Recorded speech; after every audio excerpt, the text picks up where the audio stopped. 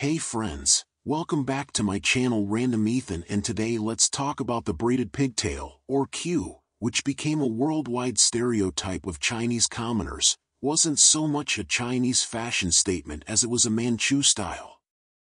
The queue was a specifically male hairstyle worn by the Manchu from central Manchuria and later imposed on the Han Chinese during the Qing dynasty. The hair on the front of the head was shaved off above the temples every 10 days, and the remainder of the hair was braided into a long braid. So, why the braid?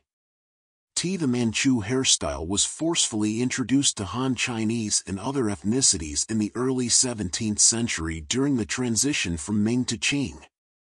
Nurhaci of the Zhou clan declared the establishment of the later Jin dynasty, later becoming the Qing dynasty of China, after Ming dynasty forces in Liaodong defected to his side.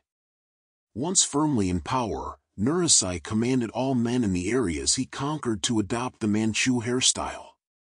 The Manchu hairstyle signified all ethnic groups' submission to Qing rule, and also aided the Manchu identification of those Han who refused to accept Qing dynasty domination.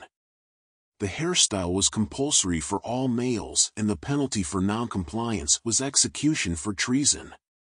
In the early 1910s, after the fall of the Qing dynasty, the Chinese no longer had to wear the Manchu queue. While some, such as Zhang Sun, still did so as a tradition, most of them abandoned it after the last emperor of China, Puyi, cut his queue in 1922. Thanks for watching. Don't forget to like and subscribe. See you next time, bye.